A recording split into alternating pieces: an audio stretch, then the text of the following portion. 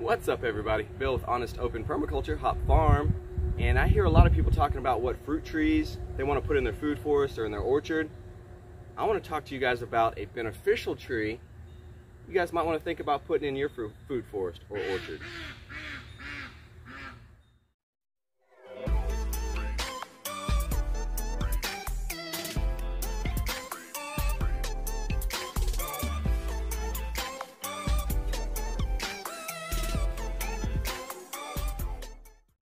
So the tree I'm standing underneath right now is the mimosa tree, also known as the Persian silk tree.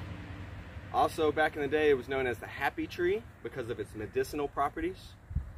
It helps with depression and grief if you're trying to get over depression and grief. Just a little disclaimer here, I am not a doctor.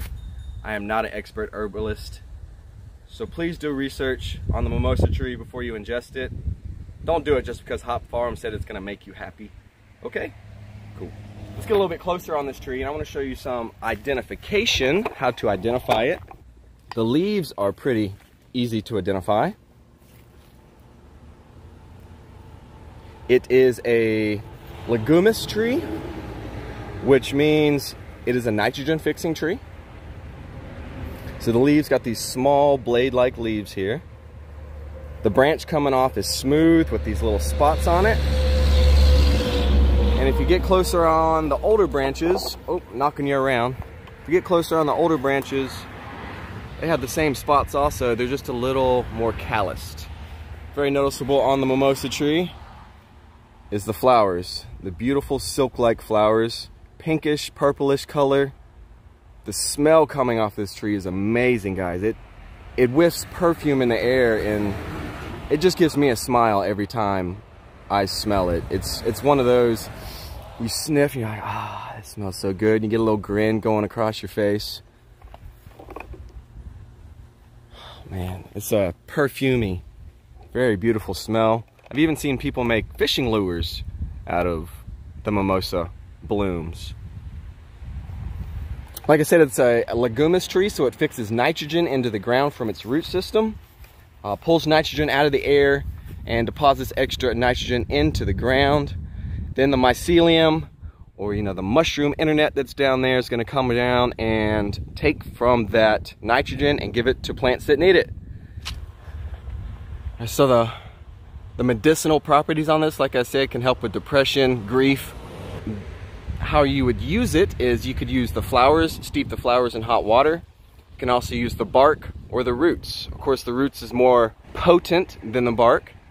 And like I said, make sure you do your own research before you ingest this plant. Just don't go out there and scrape off some bark and throw it in your mouth or put it in your tea, because I said you could. So the happy tree, the mimosa tree. I do have some that I've planted in my little food forest right there, right on the other side of that big pin oak tree. And we're gonna go down there and check out where I planted them and talk a little bit more about them. All right, so down here at the food forest, standing under a lot smaller mimosa tree, and I planted this mimosa tree from digging it up off my property.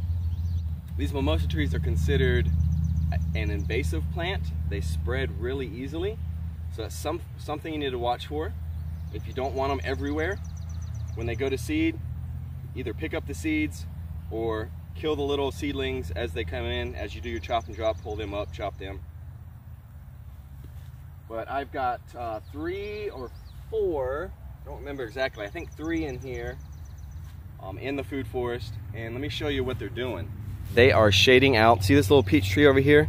It has now overgrown, started to overgrow this mimosa tree, but it has been shading it out for 2 years now. This is the first year that that peach tree has overgrown that mimosa tree.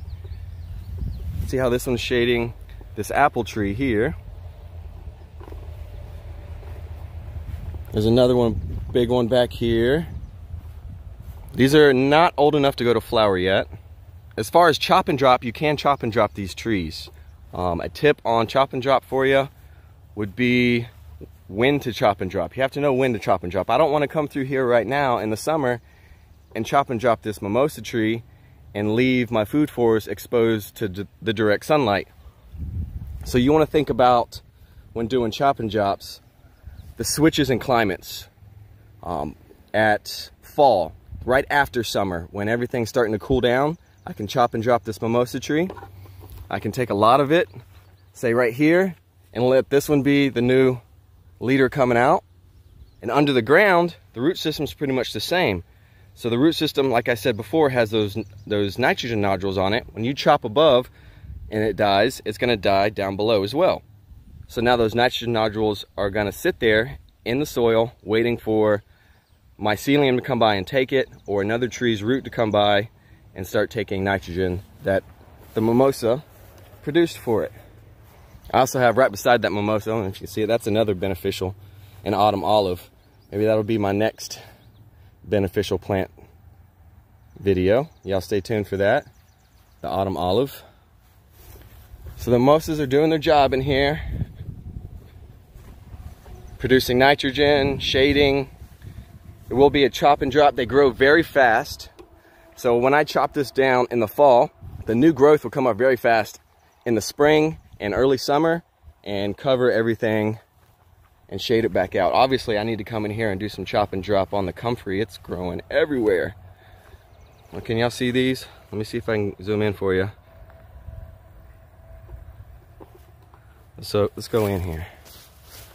Look, we've got peaches all over this tree right here. Peaches.